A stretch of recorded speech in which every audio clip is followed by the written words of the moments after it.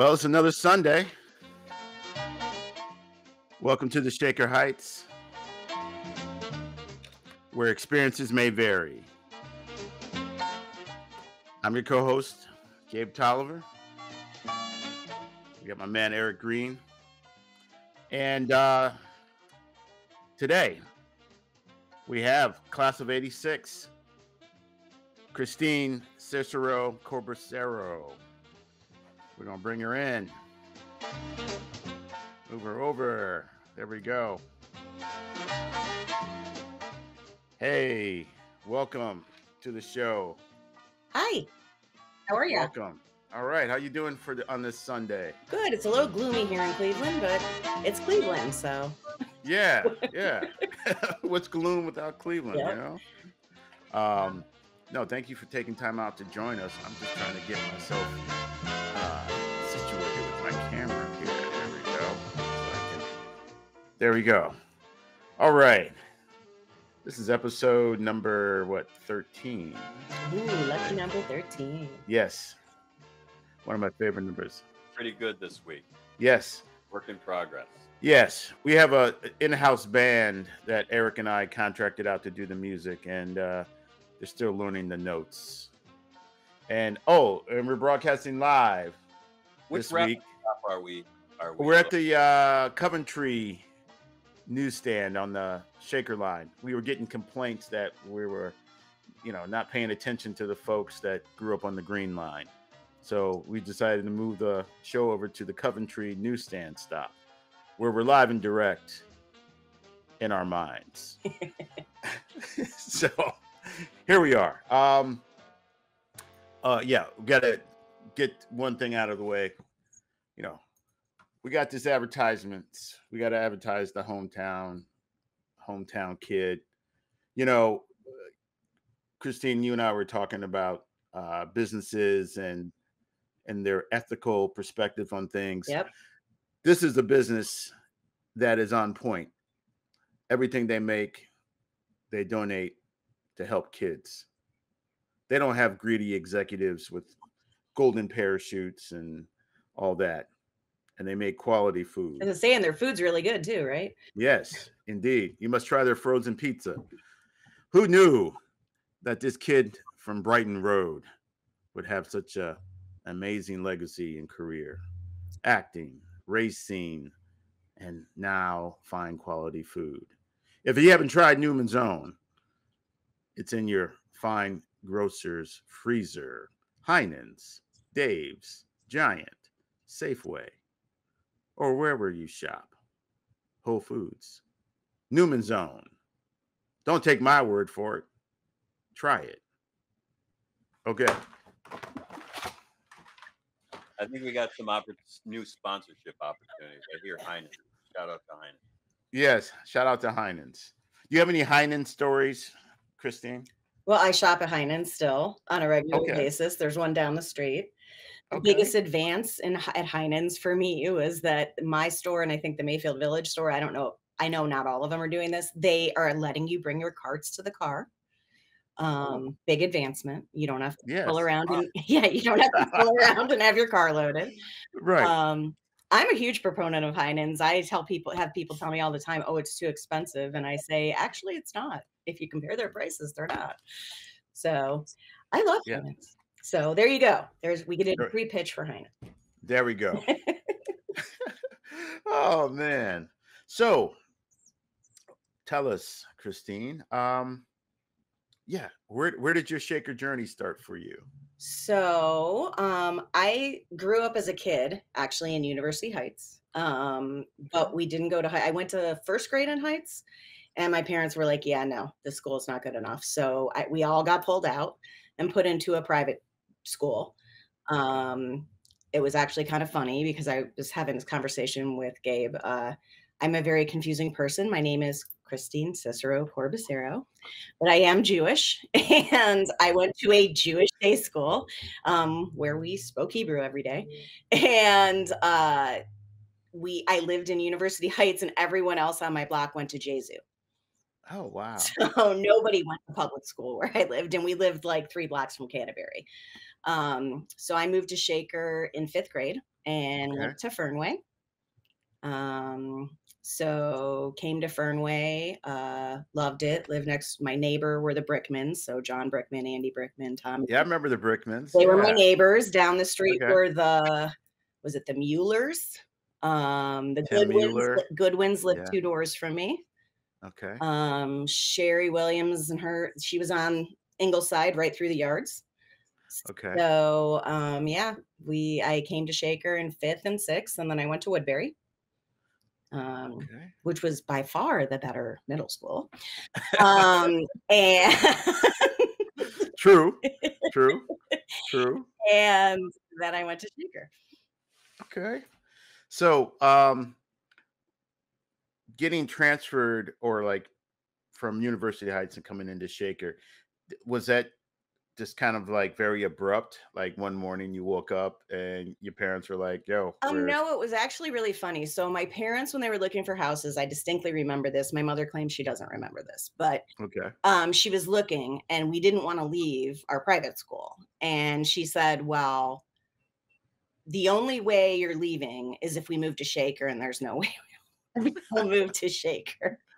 And then we moved to Shaker. Famous last words. I have 3 brothers. My older brother did go, oddly enough, from a Jewish day school to Gilmore Academy.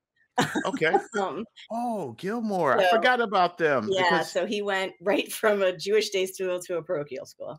But the rest of us all came up through Shaker. My youngest brother came up from kindergarten up.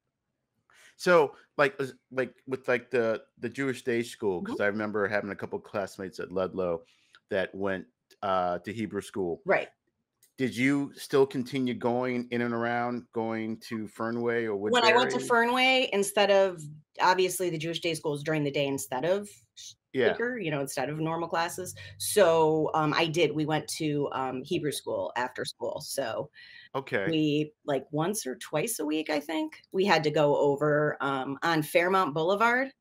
Fairmount and Richmond. There was like a little building right there. Actually, I think a temple owns it now, but there was a preschool there as well. That was the Cleveland Hebrew School for a long time before I went. And did you like feel like any estrangement from your friends from day school and when you moved? No, I still kind of talk to some of them. Actually, a couple of them I'm still friends with on Facebook now. But what the biggest impact, I think, thing that impacted me when I came to Shaker was the fact that I wasn't like the only one. I mean, like I said, on my block, I grew up, everybody went to Jesus, so they were all Catholic. When I came to Shaker, it was just very welcoming. There was a ton of diversity and inclusion, which impacted me as an adult, because when I was looking for a house, I told my husband, I was like, I can't move here. There's not enough diversity. Like that was a huge, big deal to me. Right. And it was just, Shaker really embraces every culture and every religion, I feel like. When I was a sophomore, I think it was, Shaker added closing school on the high holidays, which they hadn't done previously. And they still do to this day. All the Heights areas do it now. But I think the biggest thing for me was Shaker kind of made me think that that's what the world was like. And when I went to Ohio State and then went other places, I was kind of shocked. I didn't realize there weren't, tons of temples. I didn't realize there weren't Black people everywhere. I had somebody my freshman year tell me they had never met a Black person or a Jewish person, and I thought they were kidding, but they weren't. Wow. And they were from Ohio. Well, Ohio has what is it, 88 counties? Yep. And some of those counties seem like another planet. Yeah. Absolutely. Yeah. That's for sure. Yeah. So yeah, I mean, I followed the Shaker train to Ohio State. With the rest. Yeah, I mean, we all, yes. That's a whole documentary right there. I lived across the street from John Dent for a while. And still saw everybody all the time. It was like you didn't leave high school. You just kind of ran into the same people. Right. And then what was your interest academically down at Ohio State? Did you kind of know what you wanted to go into, or you were Yeah, when still? I got there, I Yeah. wanted to do some sort of communications or journalism kind of something. Okay. And my freshman year, I had taken like an in studio class for like news production, and then found out that that was the only in studio class for communications, and had learned a valuable lesson from my brother who had graduated in communications, that if you didn't have experience in school, you weren't going to probably get a job when you got out. Hmm. So I switched my major to journalism because they required an internship, and I had to do 2 semesters at the paper. So I Okay. was a writer and I was a copy editor. So, At the was it the Lantern, right? mhm. Yes. My memory sometimes fails me. Like this was like I remember like when we reconnected over on Facebook and we were talking, you were like, uh, do you remember? I forget how you set it up. It was like we went to the Duran Duran concert together with Ashley Imus and Ty Bassett, Yep. RIP. And I was like, oh, I don't remember. I didn't honestly remember for a second. And then Eric had pointed out like both of those concerts were snowstorms. So Mhm. like in my mind, I had them shuffled. Yep. So, but yes, we went to Duran Duran, and I wound up pushing the car. There was it like a Honda or It something. was not a good car. I think Right, I don't right. remember it was Ashley's whose car it was, but I just Yeah. remember you got out to push because Ty didn't want to ruin his shoes. Yes. Oh, that says a lot, right? Oh, man. Oh, fun times. Um, So let me ask you this: since you're at Laurel, right? At Laurel, no. You mean the private school? Yeah. Oh, I was at a school called Agnon. Oh, Agnon. Yeah. Okay. Laurel. So did you were you like I hear John Dent? Did you hang out with Shaker people, or did you? Not at elementary school. When I got to high school, I hung out. And at high school, I would say I hung out more with the class of 85 up until they graduated. Then I hung out with probably 86. I mean, I hung out with certain people. Amy Vale ran with me all the time. Laura Calfatis. We were all dance club. Well, as you guys probably remember, we were all dance club members. So dance club took up probably the majority of what we did. That, and then they were cheerleaders. So football right. and dance were pretty much all we did. Yeah, it's funny you mentioned dance because I'm gonna get Jim Capoletti on, you know, because he was part of the dance. Yes, Was Jimmy and I yeah, were good yeah, friends. yeah, man. I mean, when I look back at that, yeah, Jimmy was. It was like what's that show? Fame. Yeah. I Arts. was going to Art. tell you, we thought we were Fame. We really did. Right. We thought we were in Fame Yeah. 100%. Yeah. Right. Right. It was fun. I mean, it was a great Yeah. experience. It kept us out of trouble. Yeah. And for people like Jimmy, it's made a career out of it. Yeah. And quite a few other people that were in dance club actually went somewhere with it.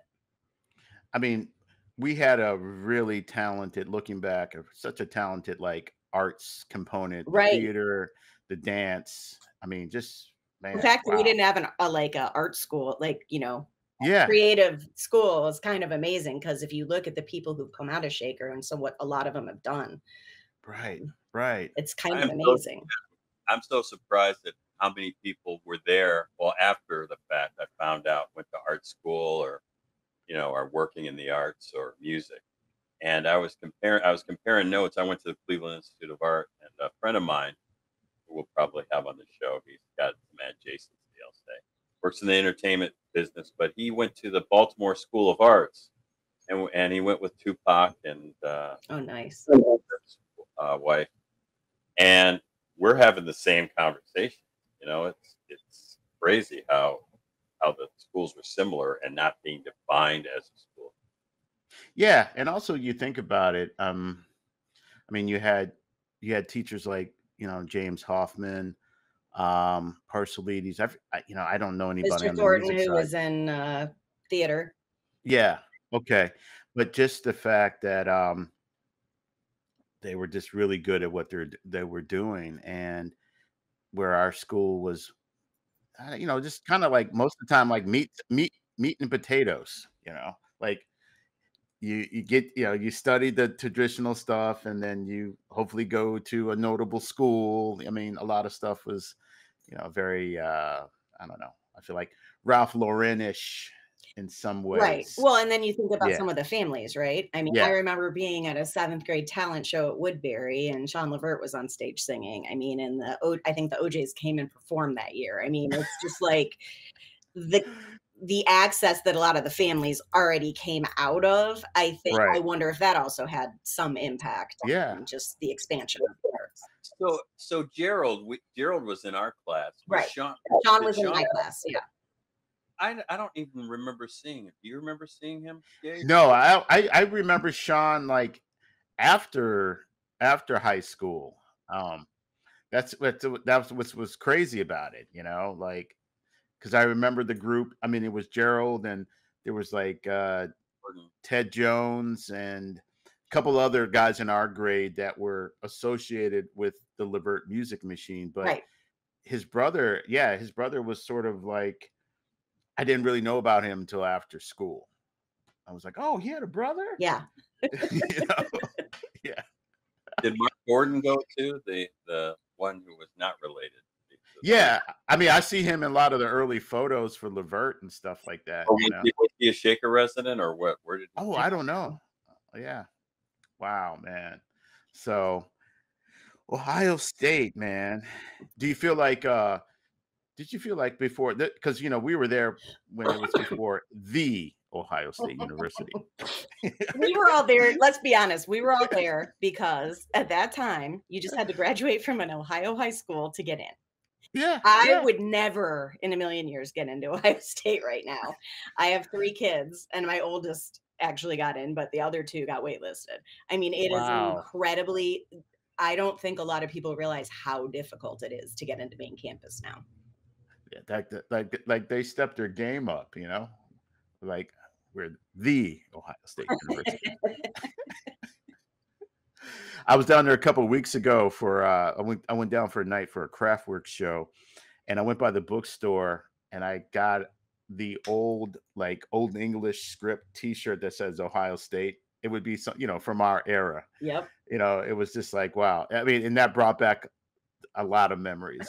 Even access to the football games as we had as students. You got like a free... I'm shooting myself for not keeping going after I graduated, because now those tickets are ridiculous. Yeah, totally. So does that Long store still exist there? Long's? Yes. Yep. One of the few things that's still the same there. Yeah. Could you believe how much it's changed, Gabe? It was crazy. Like, I mean, High Street is unrecognizable. And Long's Head is totally modernized. Mm-hmm. It's everything. So well, and I lived on High Street, so when I go down there, I'm like, wow, that's where I ran all the time. Yeah. Nothing is the same. It's very different. The UDF is still there, which is nice. And Buckeye Donut. The staples. Yes. The burning couches or something. Oh yeah. I mean, there was that happened someplace down there. Yeah. Well, when they won the national championships, they did that. I don't remember ever seeing a couch burning when I lived there, but no. I lived at South Campus off of West 9th. Okay. In South High. Yeah. But yeah, man. Ohio State. So those were the days. Take us from Ohio State. So you graduate, and what was let me stop. Before then, did you find that your Shaker education served you greatly at Ohio State? Did you feel like you were ahead of the curve, or was it challenging for you? It's kind of funny that you say that, because I have an older brother who I said went to Gilmore, so much higher education. Supposedly.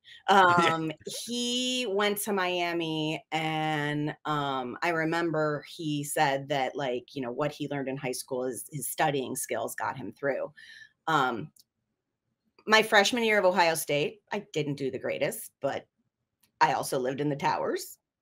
Oh, the infamous towers. So we'll just leave it at that. Yeah. But no, I actually found that the education I got at Shaker was 100% like on par with not only the private education I was getting, but definitely prepared me for Ohio State. Mm-hmm. Yeah, so it wasn't like any like academic culture shock, you know, like, oh. Why did I think you went to Laurel? Why did we talk about that, Gabe?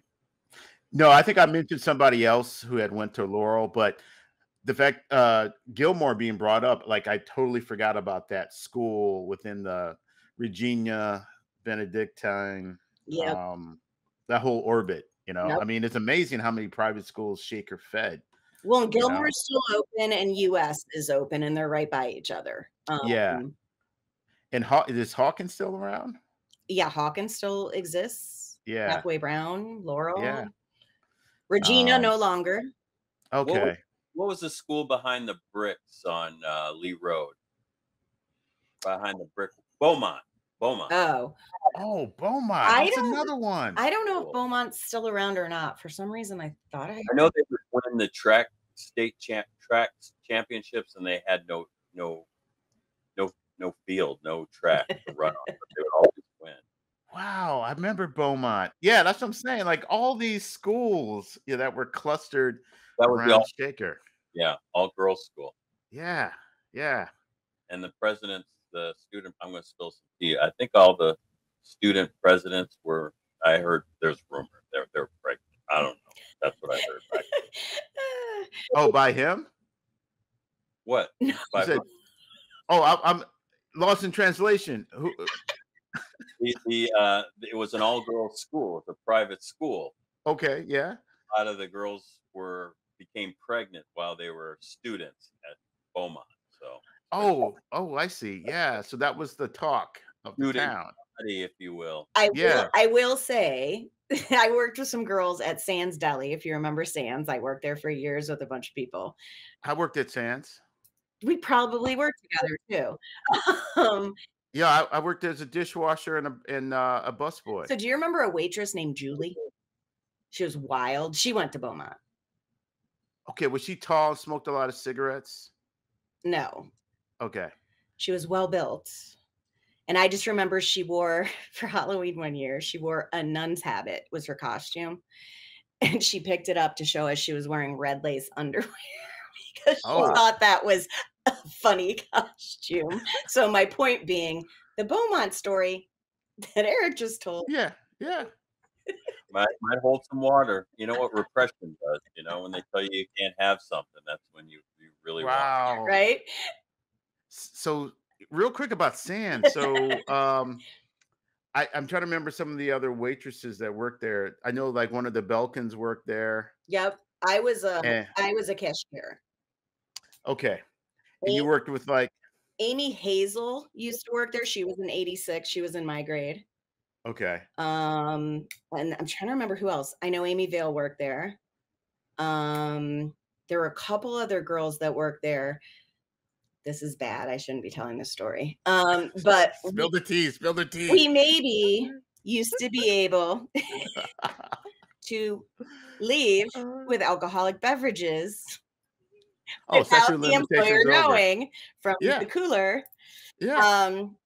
And there may have been a teacher at Shaker that we were friends with that really liked craft beer that we may have used to put 4-packs in the back of his truck in the parking lot.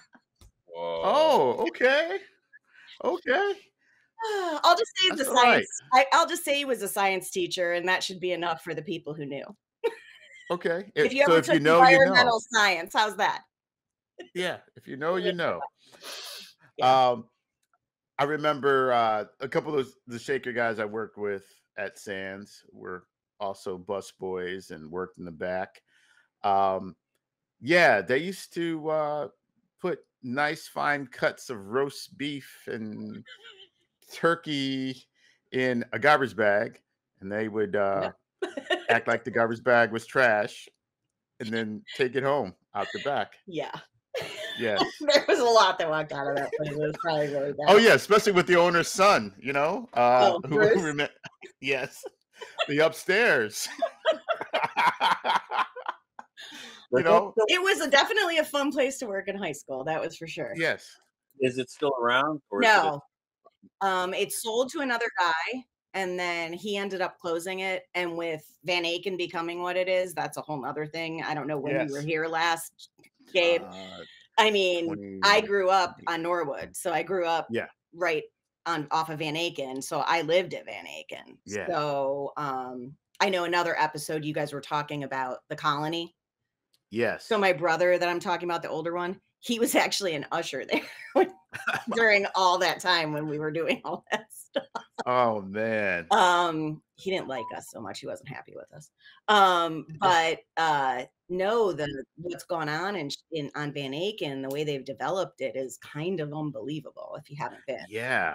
I haven't been there before the last time I was there, it was before they broke ground for that new high rise where Ohio Savings was in the parking lot. So when I come back in July, that's going to be like, I hadn't been back there since, like maybe 2021. Yeah. So like market. The wrap stop wasn't that Ohio Savings to Starbucks? Can you not hear me? I can.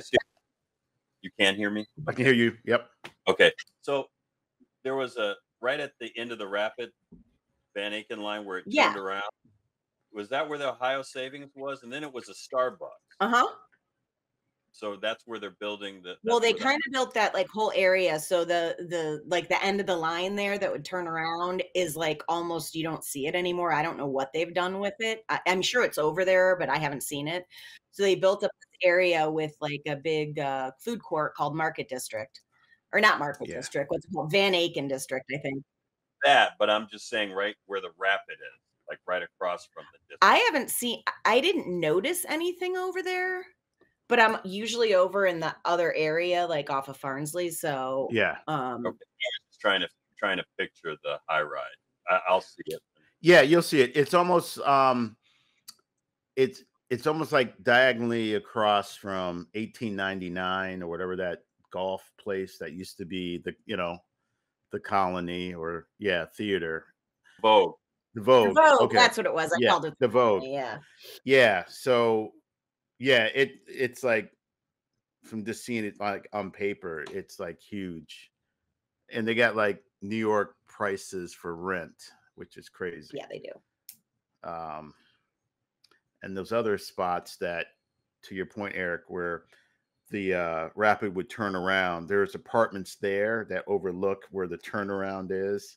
Okay, that's what I was trying to. Yeah, but I don't know, those apartments, they got like see-through bathroom windows on the side, and it's almost like you got to like get an extra long bathroom curtain. And I guess maybe they wanted the light to come in. I don't know if that's southern exposure or whatever, but that's what I noticed from the street. But anyway, wow. Damn. So Ohio State, you finished up there. Yeah, and I stayed there for 2 years. I lived there. Okay. And then it's like everybody decided to stay. And we were all competing for jobs. So I had heard some people were leaving, and I was like, you know what, let's move. And I was dating my now husband. And so we decided to come back up north. Actually, the funniest thing is at that same time, and I don't know how long you were down there for, Gabe, but it was like all of us moved back. That's why this whole thing is so bizarre. We all went to Shaker, then we all moved to Columbus, then we all came back to Cleveland, like almost at the same time. Wow. Yeah. So I came back here. I did move east of here to Ashtabula. Oh yeah. For a whole month, I think I made it. And because my husband's family was from there, so we had a place to live and jobs. And then I ended up, after that, I came back, lived in Cleveland Heights for a while on Coventry, and then bought my house that I'm still in Willoughby. Willoughby Hills, yeah. Yeah. So I think Tony Peck lives out in, is it Willoughby? Yeah, he lives out Willoughby or Willowick, maybe. Yeah. That's where Jane Kennedy is from. Oh, really? Yeah. Wow.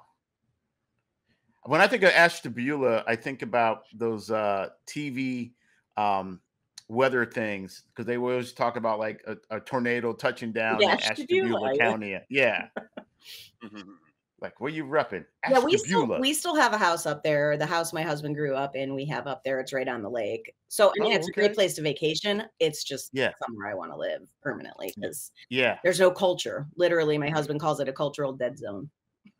I have to add one tidbit.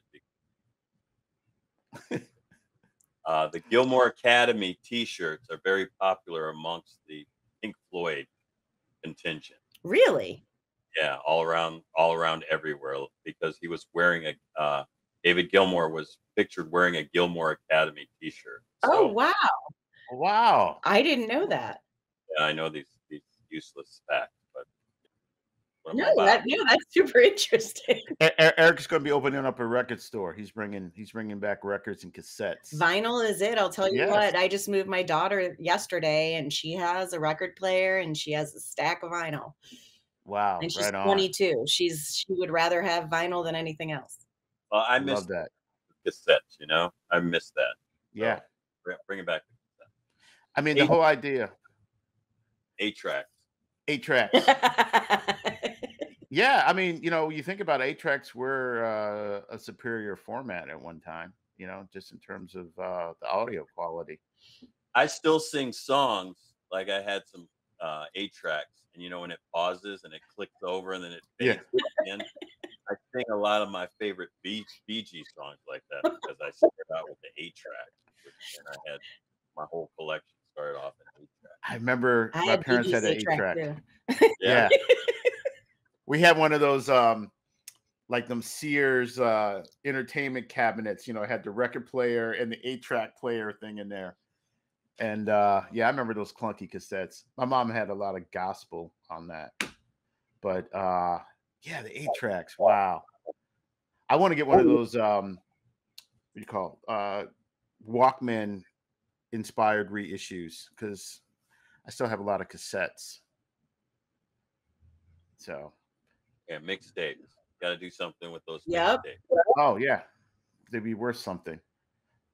Yeah. So okay, you back up in Northeast Ohio and everything. I came back up here, and I own my own marketing company for about 25 years.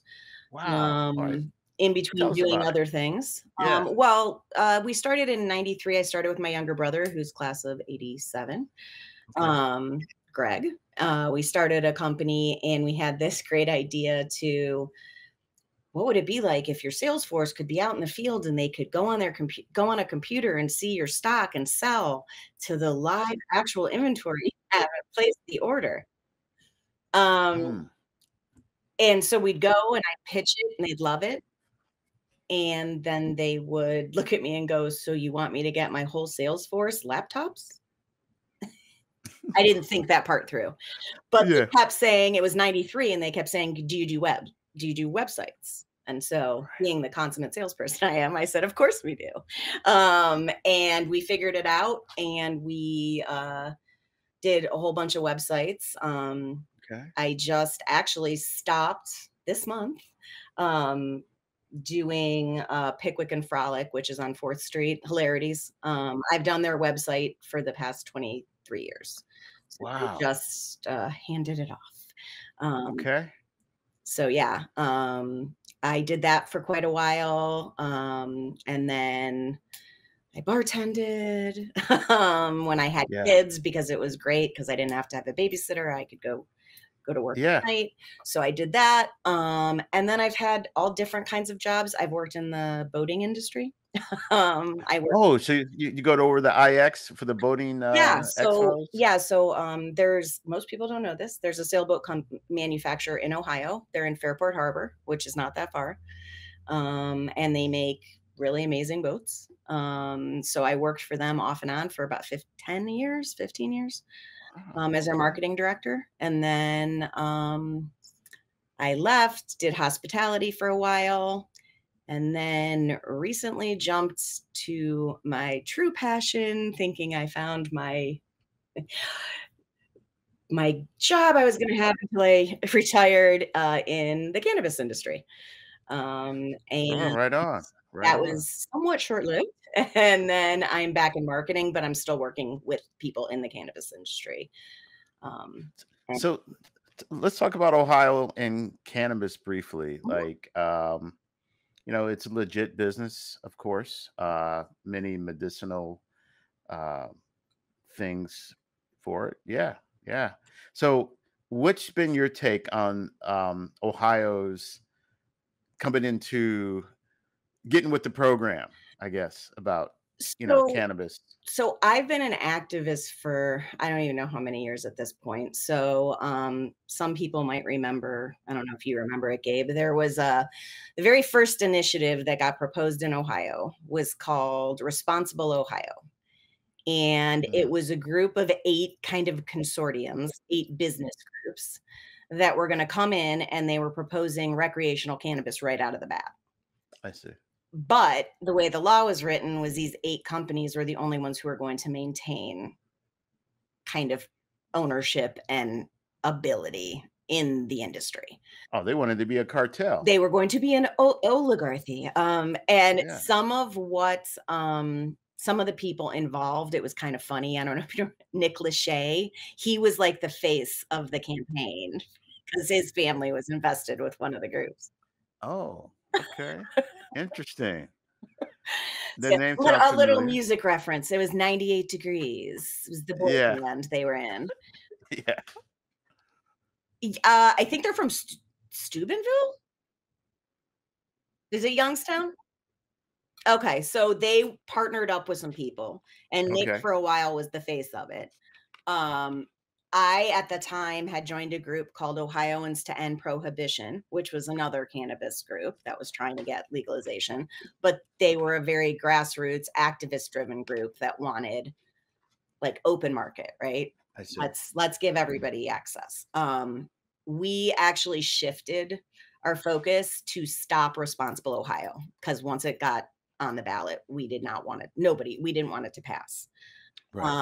And the reason is we wanted a freer market. We didn't think it was fair. Fast forward, and that failed. And a new initiative came out because they realized that after doing some polls that medical would pass, but recreational was not going to. Mm, So a super PAC group called Marijuana Policy Project came into Ohio and formed an initiative called Ohioans for Medical Marijuana. And I joined that initiative. And we were collecting signatures. We were super active. And actually, our group was the reason that we have the law right now in Ohio, because we Oh, had gotten okay. so many signatures that the state was panicking. And Mm, our initiative was going to change the Constitution. And if you do it that way, they can't have any say. They mm, don't have any power. So House Bill 523 got quickly pushed. There were since then I have found out there was some serious corruption between some MPP and Ohio politicians with some promises made for us yeah. to go away. So Mm, it did pass, and we do have the current program. I am a patient. I think it's a great program for patients. I think there's definitely some improvements that can be made. I think they have quickly, if they see a problem, they fix it. Biggest issue I have with our problem or with our current medical program is everywhere else sells eighths and quarters. And in Ohio, we have a tenth. 10. It's a made up measurement. And every other cannabis culture in the country makes fun of us. We call it the Ohio tenth. So, okay, what is a tenth percentage wise? Like, It's what does that look like? so a tenth is 2.83 grams. That's I mean, I have no reference It point makes for no it makes buds, it made well, it made but no sense. I mean, yeah, back in the day, you'd go and you'd get a quarter. like, You'd get a mm, quarter, which is like this much, or yeah, you'd get an eighth, which is half of that. right. Ohio just made up this entire protocol. Just to be different. Yeah. And they also, like, you have a certain number of days, and the way they made it was so that, like, if I go and I get something that's actually, I'm sorry, a tenth, I think, is less than the 223. If I go and I want to get a 1-day dose, if I get a 1 gram cart, it's 2 days because it's over the 0.84 that I'm allowed per day. So it's like, it makes no sense. Yeah. Yeah. So the program's good. There's a lot of really good people in the program. There's a lot of really good people who work in the dispensaries that are really there. I will say the bud tenders are definitely there to help people. Their goal isn't to just sell. They don't work on commission. They literally just are there to try to give you the best advice they can give you. And now we have the rec program, which is coming sooner than most people realize. June 7th, which is the end of this week, they are starting to take applications for the existing companies that are established in Ohio already to be able to duly sell out of the same dispensary, medical and rec. Okay. Wow. So they're saying by the end of the month, we could have a couple dispensaries selling recreational cannabis. And do you think it's going to scale up like Michigan or? It already is. Colorado? I mean, so the way the law was written, I believe that the people who currently have stakes, like if you're a cultivator and you're multi-tiered, you can add 5 dispensaries, I believe was the number I heard, like right out of the gate. Wow. So we're already seeing a lot of that going on. We're seeing, I just saw a story yesterday where Trulieve, a huge player in the industry, is getting some dispensaries from Harvest of Ohio, which owed them a bunch of money. And part of the settlement was they were like, just give us some of your licenses.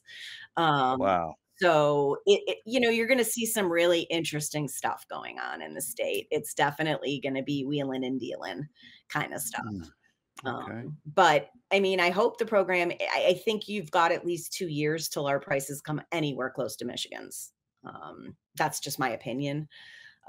Michigan, I know some people who went up for 420, and what I was hearing they were paying, it was cheaper than like high school prices. So it's interesting. That's for sure. But I mean, I hope they do the right thing. How do you view New York? I live in Rochester, and there's an old high hop that's turned into a dispensary, and I think that they've taken parts of the old Kodak building and turned that into a growing place. New York has been really interesting. They like legalized, but then they were so, red taped that it's been, from what I've heard from people I know in New York, it's been very, very difficult to get your licensing and get opened and get everything going. I want to say the first one that opened, Gabe, you might have read about this, I don't know. It was in New York, and it was like a nonprofit cannabis. Yeah, place. I remember vaguely. Yeah. And I can't remember if it was in the city or if it was in Brooklyn. It was in the city. It was downtown. And I mean, they opened, they had a line around the corner, down the street. How do you verify, or why nonprofit? That was the interesting thing. I haven't dug into it, but that was how it was listed. And I was like, how are you nonprofit? Unless they're taking their money and they're somehow investing in something. And then I'm okay with that. I think there needs to be more investment back into the communities that were most affected by the war on drugs, the failed war on drugs. Right. I have a real problem with the fact that when I look at the bulk of the Ohio owners, you've got rich white men who come out of the legal industry, the financial industry. They might have smoked, they might have partaken in cannabis, but they don't really know about the plant. But they're making millions and millions of dollars while people who did the same thing that have brown skin are sitting in prison cells. I have a real issue with that. You know what Yeah. I like to compare it against? It seems like when it became a business, it became like a craft beer business. You're You know, right. you saw Yeah. different. Yeah. Yeah. That's a good That's a analogy. very good analogy. It is like it's a craft beer business. And that's the whole thing. I went into the industry with, coming from the activism side with these rose-colored glasses, and I'm going to change the world and I'm going to help people. I mean, I had very personal reasons why I became an activist. I had a friend whose daughter has seizures hundreds of times a day and nothing was helping her. And I believe the plant will help her, but she wouldn't give it to her unless it was legal. So to me, that became a huge, huge reason to make it legal, at least medically.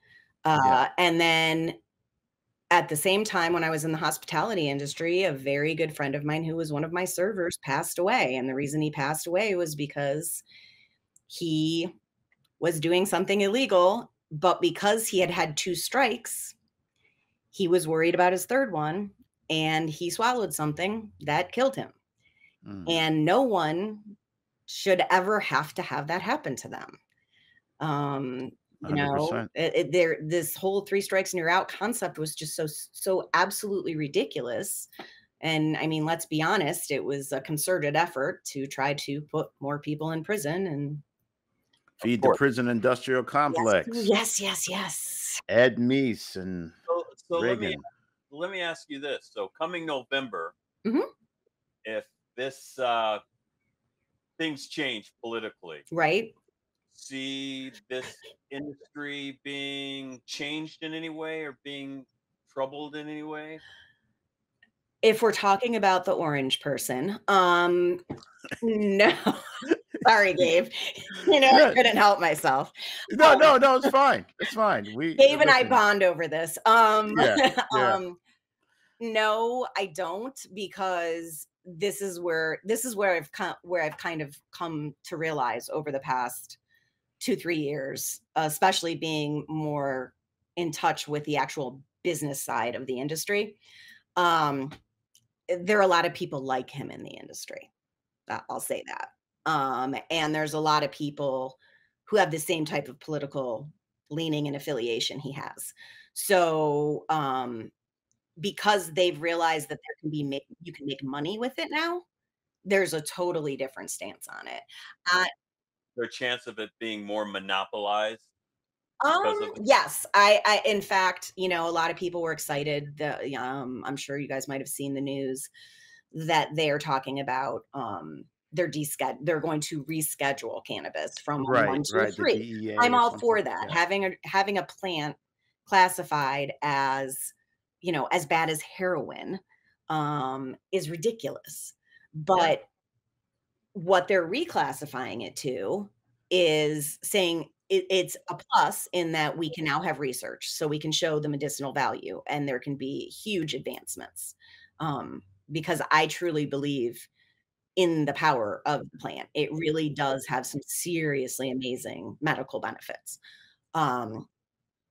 But with it going to Schedule 3, you kind of open up big pharma. And I'm a little bit afraid about what reclassifying it could potentially mean for the industry as it currently exists. The cannabis companies are thrilled because if they reclassify it to level 3, they will be able to take tax deductions that they have not been able to take up till now in the industry. Man. And then how does it affect banking? Would it allow them to open up bank accounts? It should open up banking as well. Well, no, I don't know, because it won't federally be legal. So I'd have to look into that. It may allow banking. I don't know. But yeah, banking is another issue. You can't get, because if a bank is federally funded, so in most states, it's the credit union. Yeah. I joked around over the years, the recent years, like whoever winds up on the ballot and winning, if they were to completely cancel student loans and legalize, decriminalize cannabis, then they will win. Yeah, I 100% agree. They will win. I mean, it's pretty simple, pretty simple on that. Um, it's something I just, like, started I don't wanna say dabbling because 'cause I'm not using them, but, like, researching. Um, I know a couple people somebody I knew actually from Shaker, I don't think she went to Shaker, she might have gone to Laurel. She's actually a cannabis, healthcare professional in Oregon. Or not cannabis, sorry, a mushroom, and she does, microdosing for mental health. Mhm. Did you guys freeze? Um, I'm moving. I think you froze. Ah, Your audio is still here. Okay, she's gonna reset. I was gonna Let's see. stop my camera and try to it won't even Yeah, let me do that. that's weird. Ooh. We've Alright, never had these things. We know that the powers that be are trying to stamp out the me methods of talking about truth. cannabis. Uh, let me try this. Let me bring you back into the studio Okay, and see what happens. Stay on. Let's see. Hey, now we're bringing back to the stage. Okay. there we See. go. Okay. So, yeah, I mean, Okay. I There we think, go. mushrooms are the new frontier. I think that, Yeah. there's gonna be a lot going. Actually, there's a show that I highly recommend to people if they wanna learn more about just alternative medicine. No, I'm talking the show that, it's a trade show, an event in, Ohio and Cleveland. It's in October, Oh, um, okay. and it's called the Ohio Cannabis Health Business Summit, OCHBS. It Hmm. is a really amazing show. It's got things for people who wanna get into the industry. It's got things for people who wanna learn more about being a patient. It has last year they had, a mushroom talk. There's a really good company out of the Cleveland area called Epiphany Mushrooms. They are not psychedelic yet because they're not legal here, but they do a lot of epidemic is it called epidemic mushrooms? I'm probably saying that wrong. Health Hmm. mushrooms, lion's mane, things like that. But I think that mushrooms are definitely gonna be the next big thing you're gonna see. I'm already seeing it. I just saw a commercial about comparing them on the internet. It was Instagram about them being the new Mhm. Ozempic without all the Yeah, I've side heard effects. huge things. I mean, I've been seeing on my social media feeds, I've been seeing this new product called Breeze.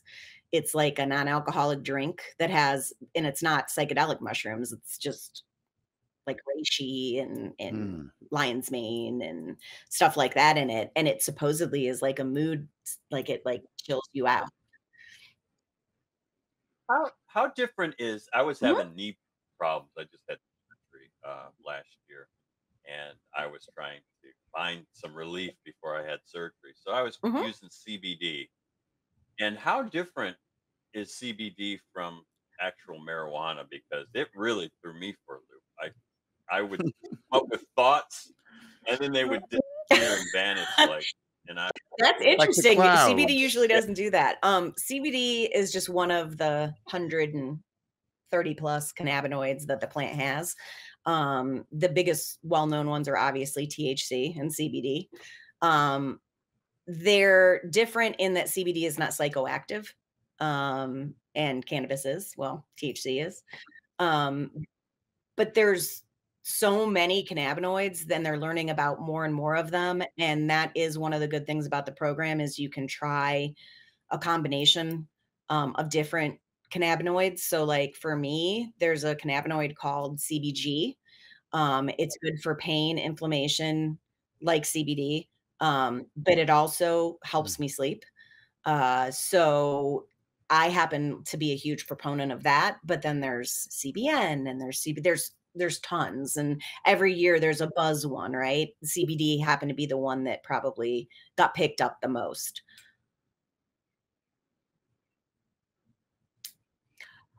Um, Menopause suffers. Yeah, I mean,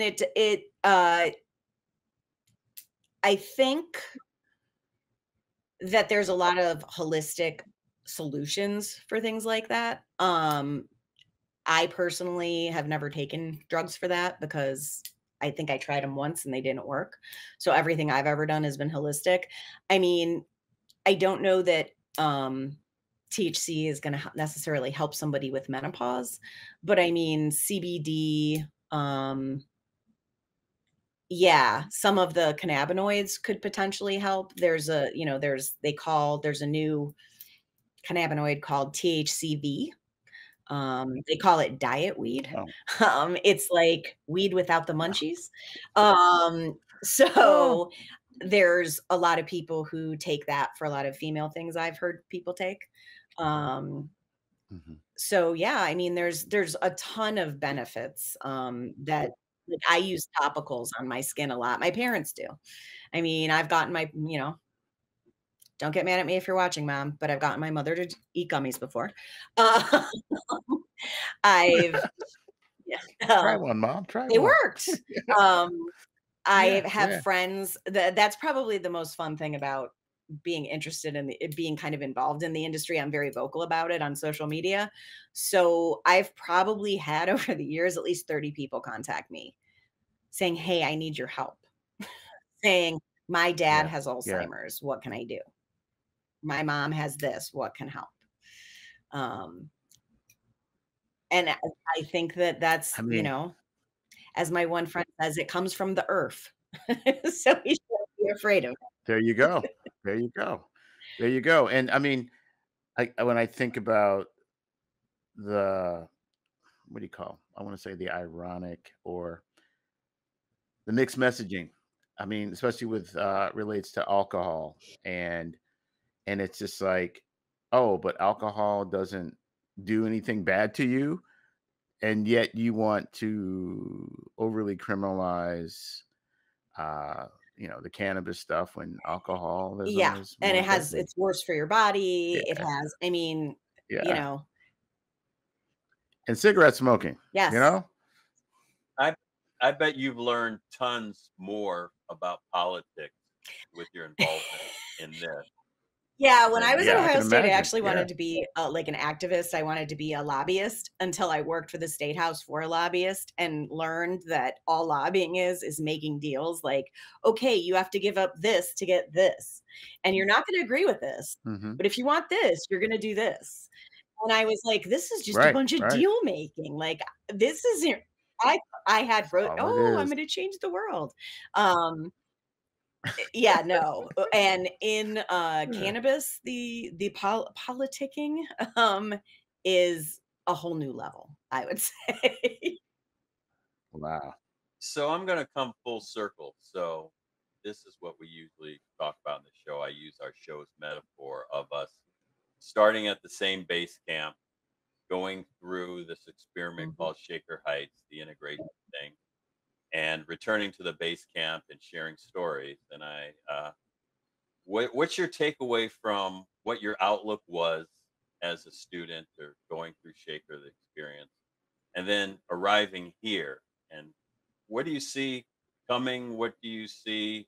I don't know. Give me your perspective of then compared to now, and how you view life in America or the world or what have you. Big questions.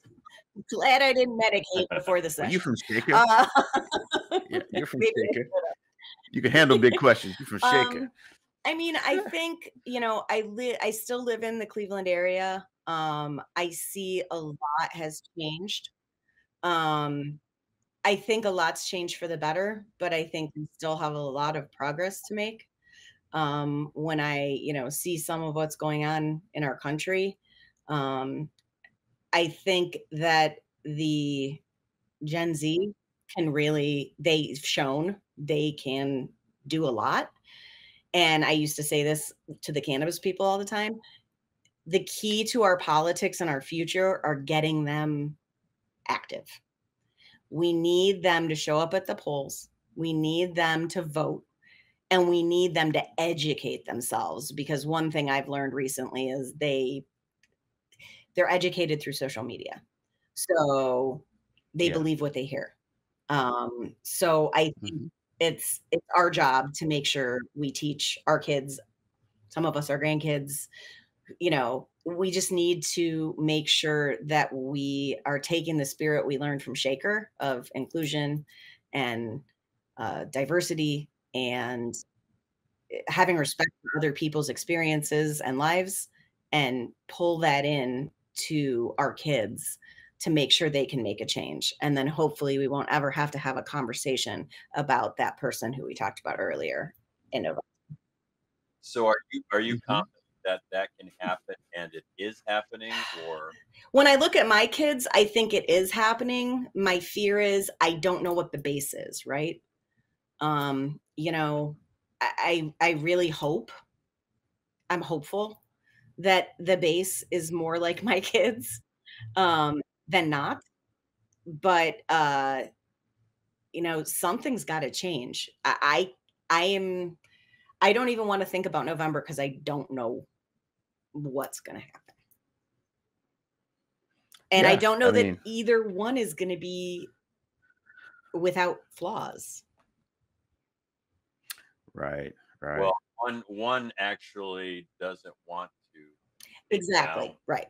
democracy, One doesn't want to create a and dictatorship. the other yeah, and the other one is old, but he's surrounded Right. by other people, other capable people. So I mean, it's as much leadership as it is the people that you are surrounding that are in your cabinet. But I think in the future, Part. real near future, next time, we need some young blood.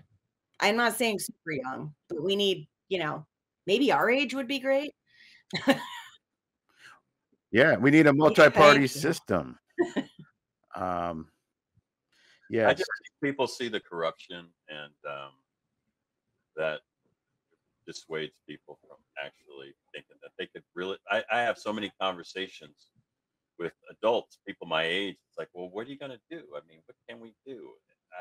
Our generation, we were blessed with not having to do as much because our parents did the heavy work, the heavy towing, the heavy pulling, and we were able to right. enjoy the fruits of their labor.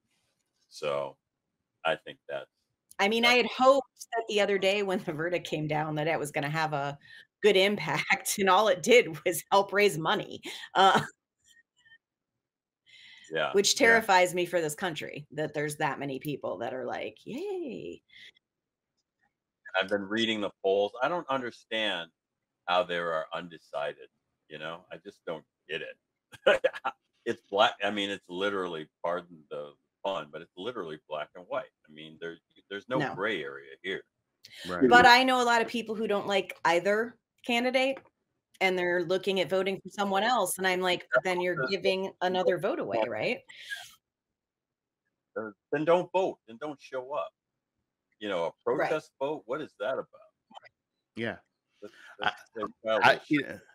I feel like even on a more pragmatic level, I feel for the election workers who will be faced with potential threats and intimidation at these polls and stuff like that. And obviously, it's going to vary, state by state and stuff like that. But still, there's still a threat. I mean, I feel bad for the jurors.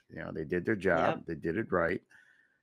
And if they weren't cognizant of like, okay, how do I protect myself online? And now coming around to it, it's going to be a little challenging because they have been noted, Yeah. and like I said on a post a couple of days ago, after the verdict, it's those who shout the loudest that a lot of times are Right. not about it. And it's the ones that are not shouting that are about it. And whether they're a group or a lone wolf, there still remains a threat.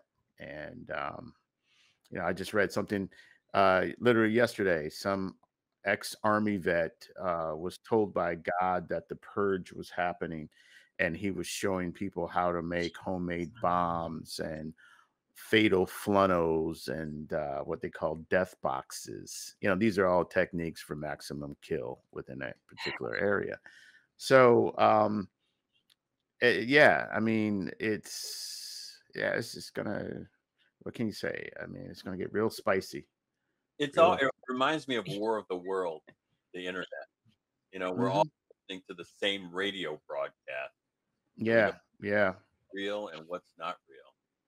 And then I think about the movie Children of Men that came out a while back. I mean, it's not the same, but just this.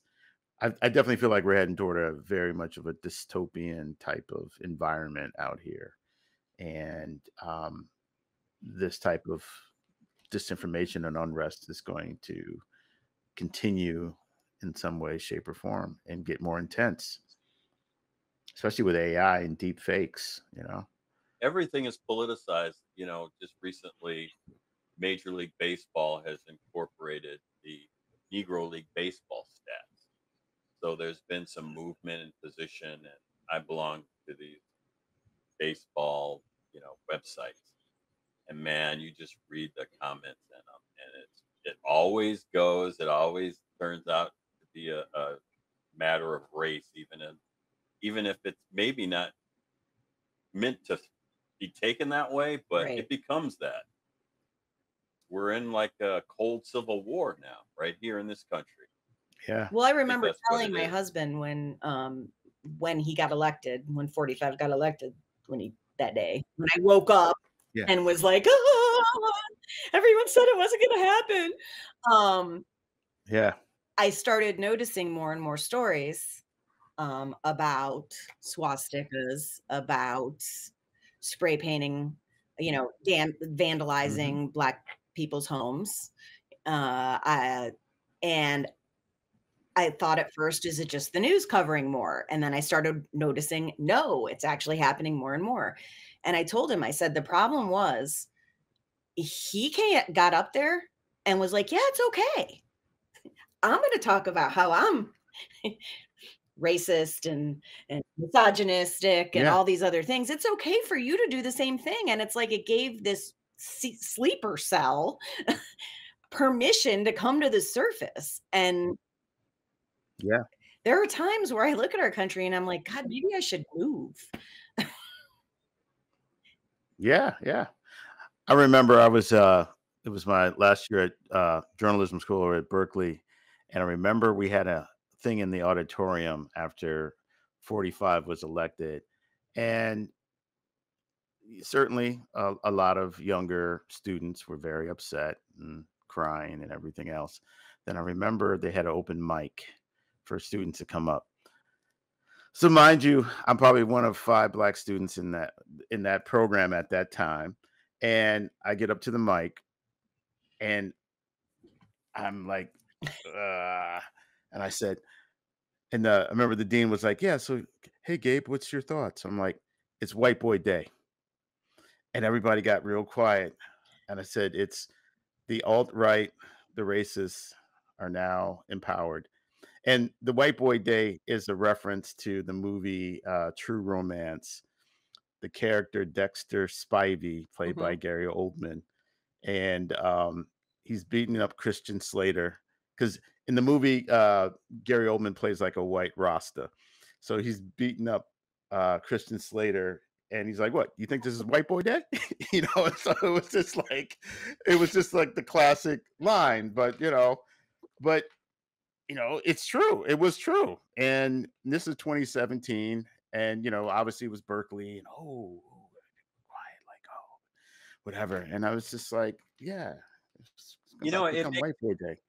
it makes me So wonder, like this two-party system, that if they're in cahoots with each other. Of course they are. they are. I was reading, you look at MSNBC, they'll bring on whatever that woman who was very controversial from Fox, Megan, whatever. And then Megyn Kelly. Megan Kelly.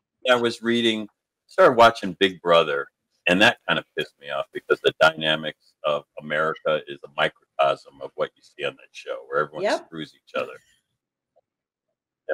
physically and mentally. Psychotic capitalism. So I was the host, Julie Chan. Her husband is Les Moonves.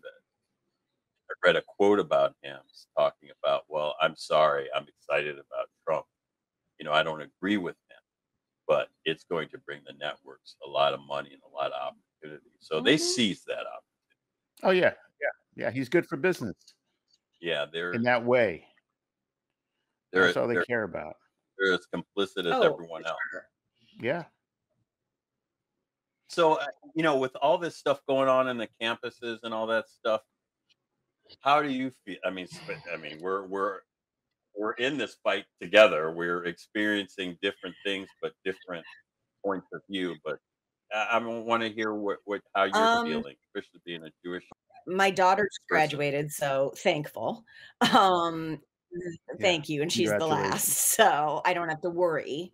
But Yeah. it's very concerning to me, and the biggest problem I have is it goes back to me talking about Gen Z, right? And not understanding what they're talking about. I saw a really Mhm.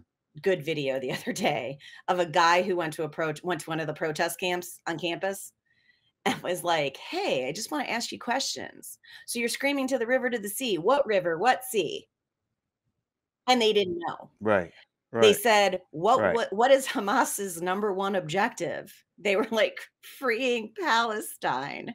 And they're like, "No, it's to obliterate Jewish people."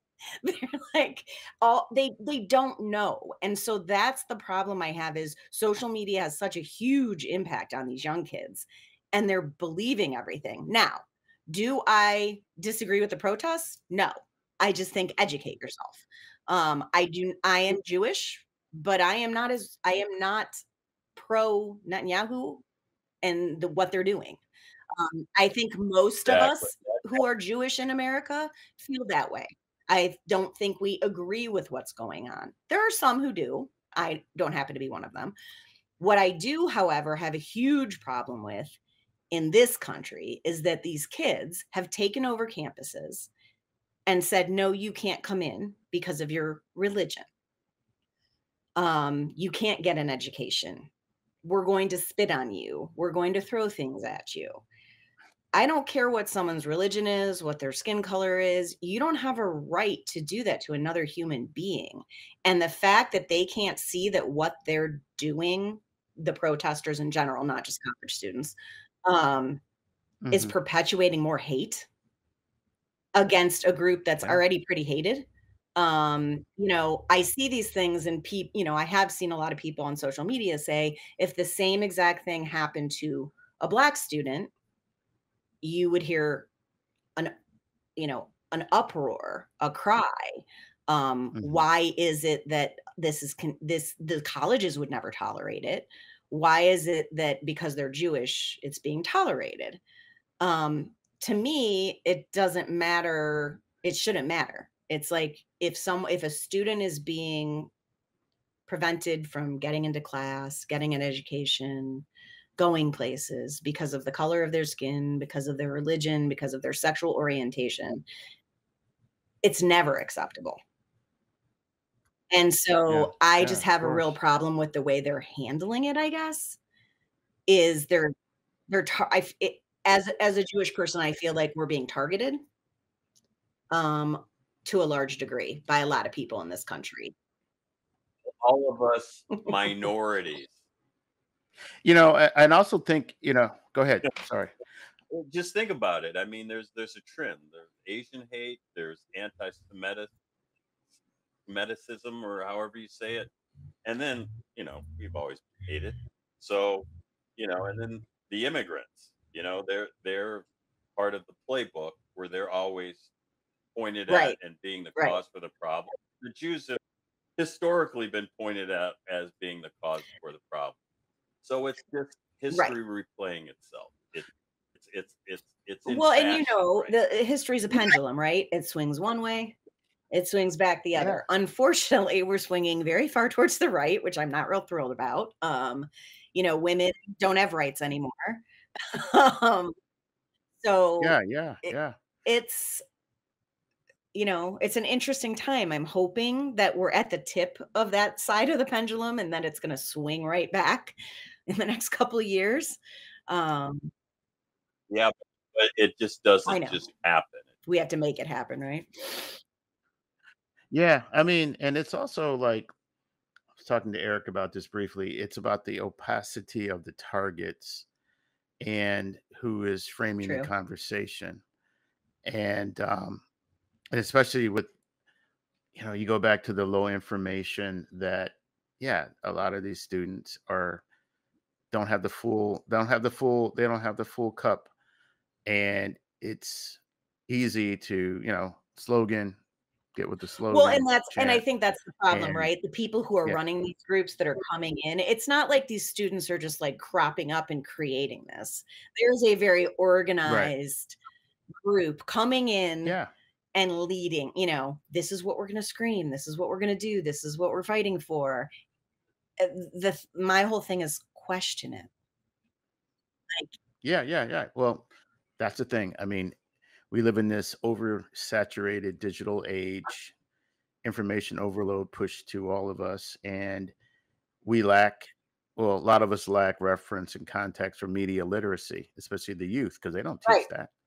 I mean, it's trippy to think about uh, kids who've grown up with the iPad or the internet totally, and if they hadn't had any type of direction or shaping about what they're consuming, yeah, it's just wide open. Yeah, well, just think about it. Yeah. Critical thinking. Yeah, I didn't arrive at this juncture without getting uncomfortable with Right. the way things are, and that makes you look and understand. And now I become cynical, and that's what happens to people. And they like, why do they want that? And why am I doing this? They must want something from me. So I forgot what the point I was trying to make, but it's just insane where we're going and where it all comes to Yeah. greed. So it until people change that dynamic about themselves and that approach, that's the American culture, it seems to be, or the world culture. I know it's American because we're steeped in it. yeah. I go back to my term, psychotic capitalism. We all have to drink, sips, but we truly operate in a psychotic capitalistic society. It's never enough. It's never enough. And it's more and more and more. How can I extract more out of you without giving you what you're worth, what you need? And just the whole idea. Christine, from being a business owner. If you have good employees, empowered employees, ideally, your profits and your business is it should be heading in a positive direction. And you got to treat people right. You gotta respect Well, and I them. think that I Give them. think there's gonna be a real awakening with this new group, right? In the next couple, probably from now till 5 years from now. And it's already happening. The younger people who are coming into the workforce have a very different attitude than we do. I work with Yeah, some right. people who have very high positions that are like in their 30s that are making six figures that say to me, well, I'm not flying in on Sunday because I work Monday through Friday, 9 to 5. I'm like, you're a salaried employee. What are you talking about? They're like, oh no, we Right. don't do that. And I'm like, it's such a vast difference. And it was funny because I was talking to one of my coworkers who's 30 and he goes, I think we got it right and you guys got it wrong. I think you're right because Yeah. pandemically speak, I think what this generation has seen, and especially my kids, they watched their parents get laid off a couple of times, and there was no companies didn't care. Yep. You're just a number. So they're watching. One good thing about the internet is it's a myth where these kids are becoming self-made millionaires. But at least the kids are driven by the hustle, even though the hustle is mythological at best. But they figure that which we should have learned a long time ago, that we're really contract workers. Even though we're Right. with the company, it's very temporary. And You the don't first stay time at- your you don't employer stay at a says, job. but you're like family, you should run. Yeah. Yeah. Exactly. Exactly. Oh man. Well, we're gonna start to All right, well, I wind have it to do this down. because if I don't, I will be a failure as a troll. We love to troll Okay. Gabe, and I didn't wear it because I wasn't going to be mean, but I just had to represent. Oh, I forgot you were a Steelers fan. Oh, that's right. Ah. Ah. Ah. What? Yeah. Well, And Zizi, Tony, and now Christine. I grew up in I Cleveland. forgot But about it. I have 3 brothers, and my parents' philosophy is that I did it to piss them off.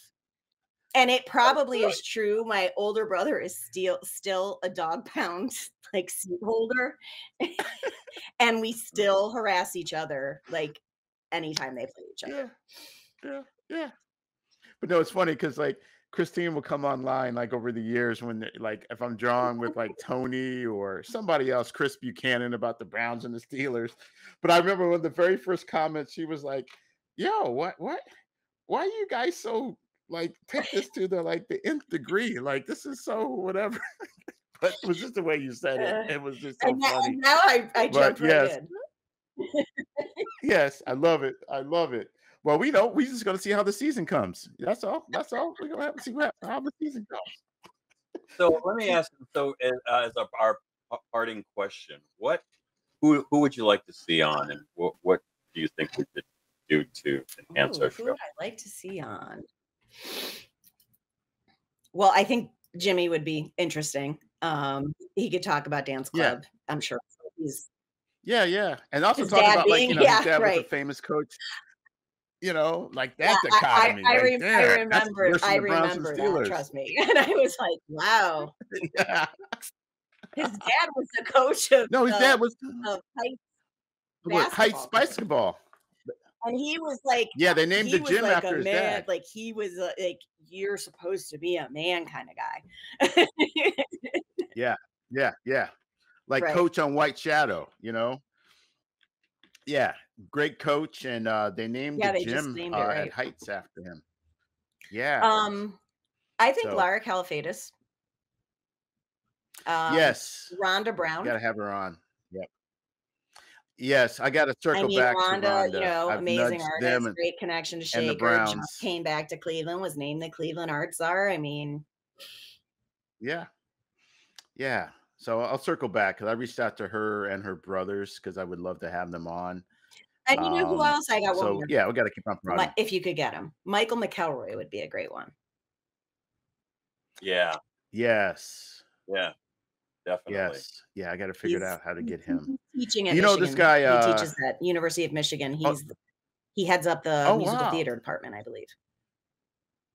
Wow. Hey, the people out there can help us too, If you're listening, yes, get us the hookup.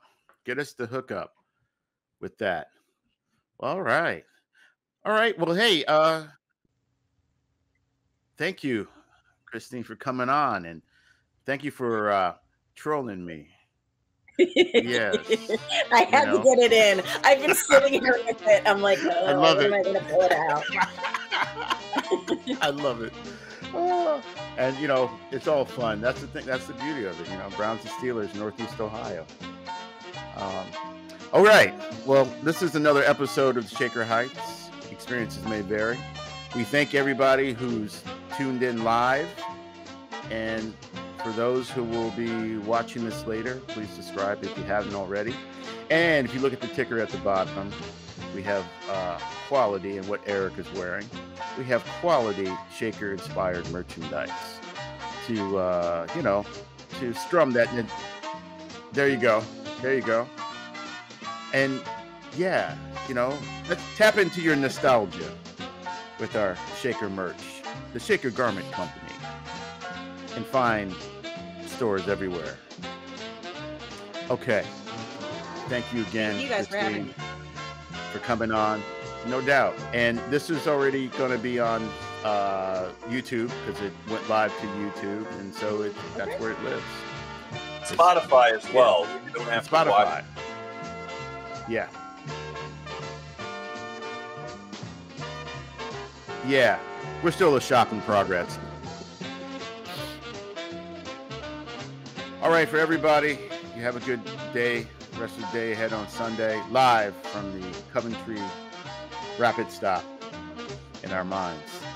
This is the Shaker Heights. Until next time. All right, Christine. Bye, guys. Soon. Bye-bye.